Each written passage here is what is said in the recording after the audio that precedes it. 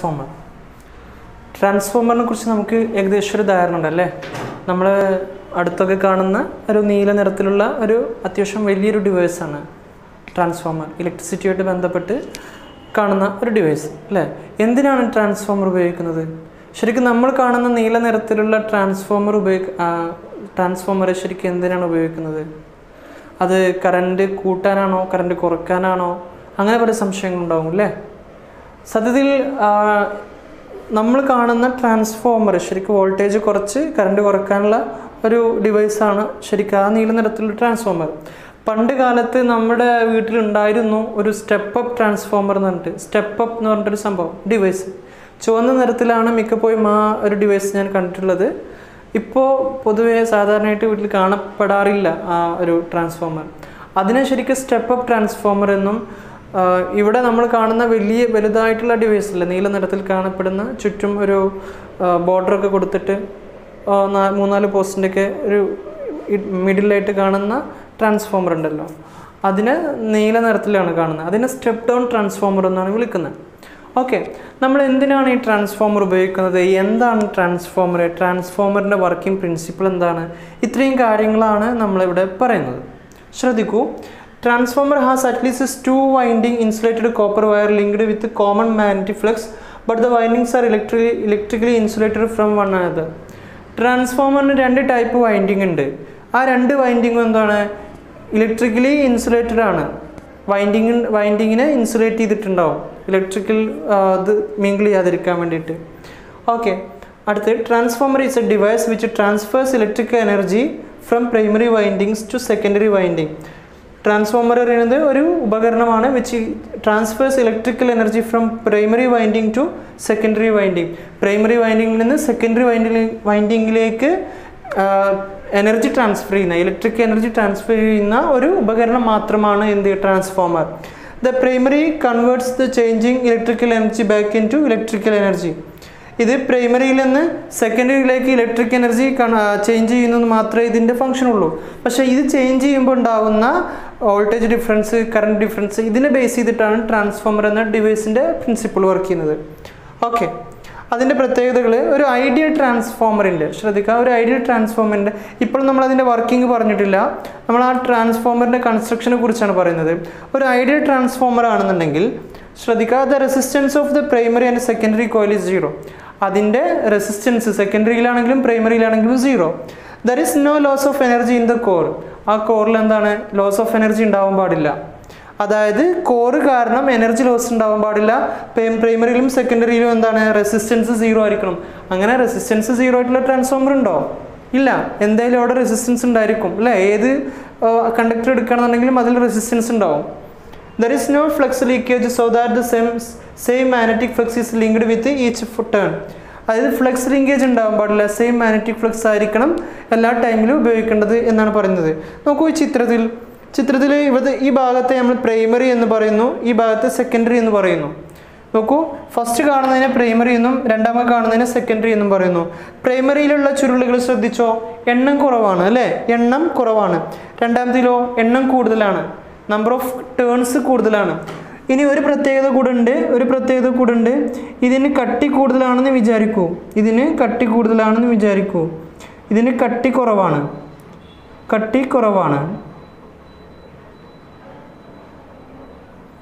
നോക്കൂ, ഇപ്പോൾ ഇത് വളരെ തിന്നായിട്ടുള്ളതും ഇത് വളരെ തിക്കായിട്ടുള്ളതും. പ്രൈമറി വൈൻഡിങ്സിലെ കോയിൽസ് നല്ല തിക്കാണ്, എണ്ണം കുറവാണ്. ഇത് തിന്നാണ് പക്ഷേ എണ്ണം കൂടുതലാണ്. ഈ 2 സ്പെഷ്യാലിറ്റീസ് ഒന്ന് നോട്ട് ചെയ്ത് നോക്കുക. ഇനി നമുക്ക് ഇതിൻ്റെ പ്രിൻസിപ്പിൾ പറയാം. ഓക്കെ, ഇനി ടൈപ്സ് ഓഫ് ട്രാൻസ്ഫോമറിനെ കുറിച്ച് പറയാം. ടൈപ്സ് ഓഫ് ട്രാൻസ്ഫോമറിൽ തന്നെ ഇതിൻ്റെ പ്രിൻസിപ്പിളും ഏകദേശം വിശദീകരിക്കാം. നോക്കൂ, 2 ടൈപ്പ് ട്രാൻസ്ഫോമറാണുള്ളത്. നമ്മൾ നേരത്തെ പറഞ്ഞു step up ട്രാൻസ്ഫോമറും step down ട്രാൻസ്ഫോമറും. Step up transformer എന്തിനാണ് ഉപയോഗിക്കുന്നത്? നമ്മുടെ വീടുകളിൽ വോൾട്ടേജ് ഇൻക്രീസ് ചെയ്യാനാണ്. അതായത് വോൾട്ടേജ് ഇൻക്രീസ് ചെയ്യുകയും, ഇപ്പോൾ പണ്ട് കാലത്തൊക്കെ കറണ്ടിന് വോൾട്ടേജ് കുറവായിരുന്നു. അങ്ങനെ ആകുമ്പോൾ ചില ബൾബുകൾ, ഫാനുകളൊക്കെ മെല്ലെ കറങ്ങുന്ന രീതിയിൽ ഫാനും അതുപോലെ വളരെ കുറഞ്ഞ അളവിൽ ഗ്ലോ ചെയ്യുന്ന ബൾബുകളായിരുന്നു ഉണ്ടായിരുന്നത്. അപ്പോൾ ഈ വോൾട്ടേജിൻ്റെ ക്ഷാമം ഭയങ്കര ഒരു ബുദ്ധിമുട്ടായിട്ട് ഫീൽ ചെയ്യുന്ന സമയത്തായിരുന്നു step up ട്രാൻസ്ഫോമറുകൾ ഇറങ്ങിയിരുന്നത്. Step up transformer voltage increase ചെയ്യാൻ ഉപയോഗിക്കുന്ന ഡിവൈസാണ്. ഇപ്പോൾ വോൾട്ടേജിൻ്റെ ക്ഷാമം വല്ലാണ്ട് നമുക്ക് ഫീൽ ചെയ്യാറില്ല വീട്ടിൽ. അതുകൊണ്ട് തന്നെ സ്റ്റെപ്പ് അപ്പ് ട്രാൻസ്ഫോമർ മെല്ലെ മെല്ലെ ആ ഡിവൈസ് ഉപയോഗക്ഷമമല്ലാത്ത രീതിയിൽ നമ്മളത് ഒഴിവാക്കി. ഓക്കെ, സ്റ്റെപ്പ് അപ്പ് ട്രാൻസ്ഫോമറിൻ്റെ പ്രത്യേകതകളാണ് പറയുന്നത്. അതായത് പണ്ട് കാലത്ത് നമ്മൾ വീടുകളിൽ ഉപയോഗിച്ചിരുന്നത്, പണ്ട് കാലം എന്ന് പറയുമ്പോൾ ഒരു 10 വർഷങ്ങൾക്ക് മുൻപേ മിക്ക വീടുകളിലും അതല്ലെങ്കിൽ കുറച്ചുകൂടെ റിച്ച് ആയിട്ടുള്ള വീടുകളിലൊക്കെ സ്റ്റെപ്പ് അപ്പ് ട്രാൻസ്ഫോമർ ഉണ്ടായിരുന്നു. ശ്രദ്ധിക്കൂ, increase the voltage in secondary winding. Secondary വൈൻഡിങ്ങിൽ ശ്രദ്ധിക്കുക, സെക്കൻഡറി വൈൻഡിങ്ങിൽ ഇൻക്രീസ് ചെയ്യുന്നു, വോൾട്ടേജ് ഇൻക്രീസ് ചെയ്യുന്നു. ഈ സെക്കൻഡറി വൈൻഡിങ് ആണ് ഔട്ട്പുട്ട്, അത് മനസ്സിലാക്കണം. ഈ ഇൻപുട്ട് എന്ന് പറയുന്നത് നമ്മൾ കൊടുക്കുന്ന എനർജി. അതായത് സാധാരണ സർക്യൂട്ടിൽ നമ്മൾ ഇതിൻ്റെ ഈ ഇൻപുട്ടിലേക്കാണ് നമ്മൾ കറണ്ട് അപ്ലൈ ചെയ്യുന്നത്. നമ്മളെ വീട്ടിലുള്ള കറണ്ട് ഇതിലേക്ക് അപ്ലൈ ചെയ്യും. അങ്ങനെ അപ്ലൈ ചെയ്ത് കഴിഞ്ഞാൽ എന്ത് വരും? ഇത് ഇൻപുട്ട്. ഓക്കെ, ഇത് ഇൻപുട്ട്. ഇതിലേക്ക് നമ്മൾ സാധാരണ വോൾട്ടേജ് കുറഞ്ഞുള്ള കറണ്ട് ഇതിലേക്ക് അപ്ലൈ ചെയ്യും. തൽഫലമായി നോക്കൂ, കട്ടിയുള്ള പ്രൈമറി വൈൻഡിങ്സ് കട്ടിയുള്ളതാണ്.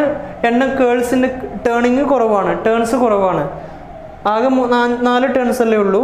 ഈ 4 ടേൺസ്, അതായത് കട്ടിയുള്ളത്, ഇതിലേക്ക് നമ്മൾ വോൾട്ടേജ് കുറവായ കറണ്ട് അപ്ലൈ ചെയ്യുന്നു.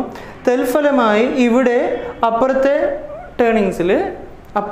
ടേണിങ്ങിൽ വോൾട്ടേജ് ഇൻക്രീസ് ചെയ്യുന്നു. ഇവിടെ ഇത് സെക്കൻഡറി. എന്നിട്ട് ഇതിൽ നിന്ന് കറണ്ട് നമ്മൾ പുറത്തേക്ക് എടുക്കുന്നു. വോൾട്ടേജ് കൂടിയ ഈ കറണ്ട് പുറത്തേക്ക് എടുക്കുന്നു. വോൾട്ടേജ് കുറയുമ്പോൾ കറണ്ട് എന്താവും? ഡിക്രീസ് ചെയ്യും കേട്ടോ.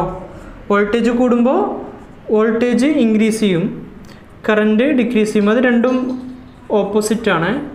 വോൾട്ടേജും ഇതും ഓപ്പോസിറ്റാണ്. ഓക്കെ, വോൾട്ടേജ് ഇൻക്രീസ് ചെയ്യുമ്പോൾ കറണ്ട് കുറയും. മനസ്സിലായോ? വോൾട്ടേജ് ഇൻക്രീസ് ചെയ്യുമ്പോൾ കറണ്ട് കുറയും, കറണ്ട് കൂടുമ്പോൾ വോൾട്ടേജ് ഡിക്രീസ് ചെയ്യും, വോൾട്ടേജ് കുറയും.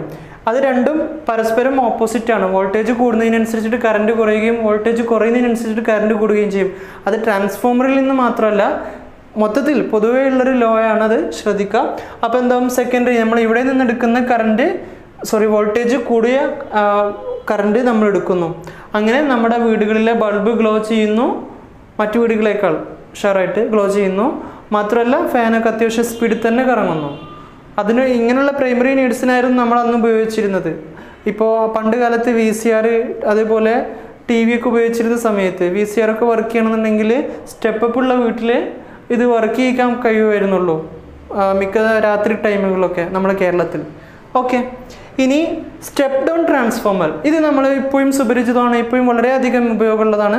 വീടുകളിൽ ഹോം പർപ്പസിന് ഉപയോഗിക്കാറില്ല സ്റ്റെപ്പ് ഡൗൺ ട്രാൻസ്ഫോമർ. ഇത് ഗവൺമെൻറ് KSEB ഉപയോഗിക്കുന്ന സംഭവമാണ്. ആ നീല നിറത്തിലുള്ള വലിയ ഒരു ഡിവൈസ്. ആ ഡിവൈസിൻ്റെ പ്രത്യേകത എന്ന് പറയുന്നത് വോൾട്ടേജ് ഡിക്രീസ് ചെയ്യാനാണ്. അപ്പോൾ നമ്മൾ ചിന്തിച്ചിട്ടില്ല, ഇതെന്തിനാ ഇപ്പോൾ വോൾട്ടേജ് ഡിക്രീസ് ചെയ്യാൻ ഒരു ട്രാൻസ്ഫോമർ ഇവിടെ കൊണ്ടുവന്ന് വെക്കുന്നത്?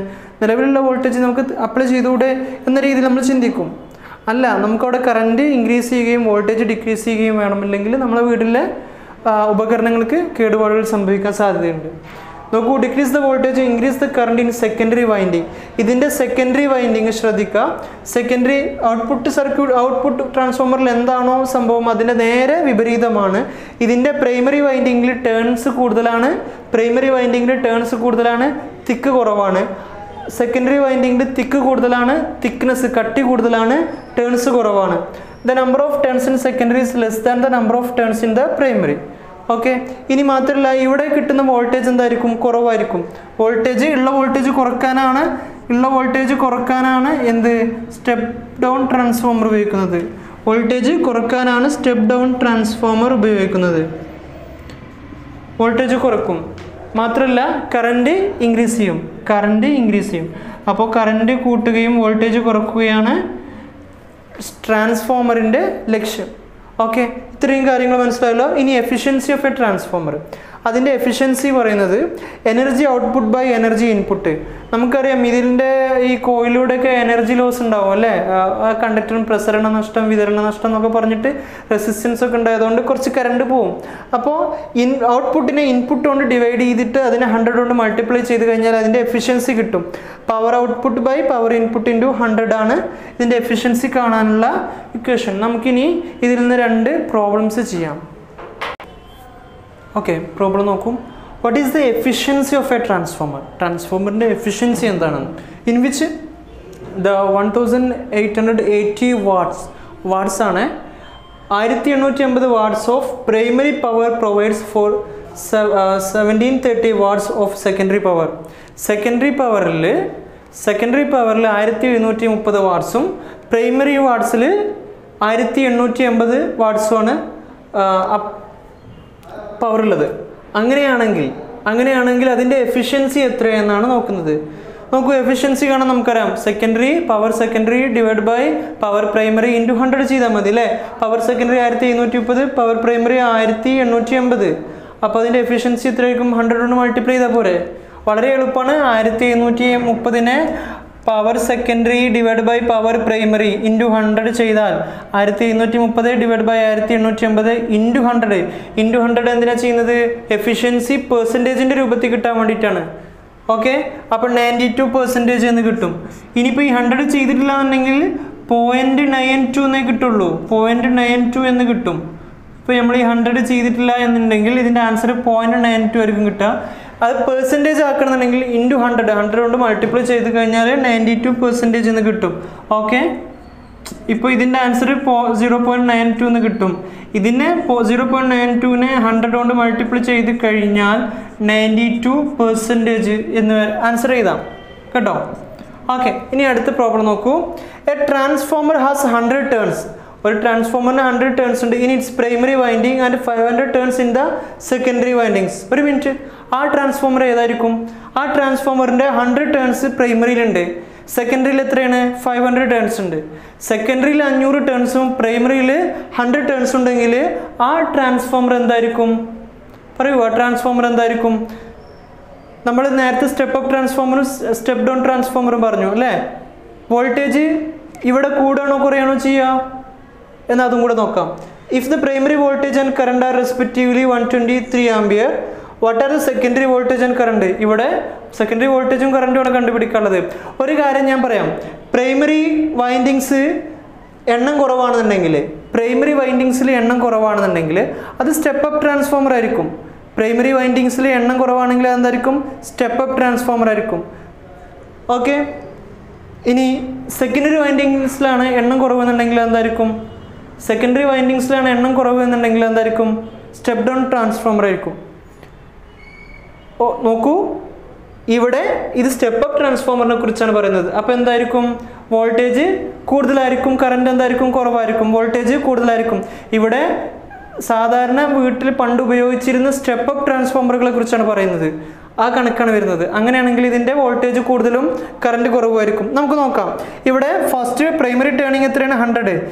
N2 എത്രയാണ്? Secondary turning 500. അപ്പോൾ വോൾട്ടേജ് 1 എത്ര? 120.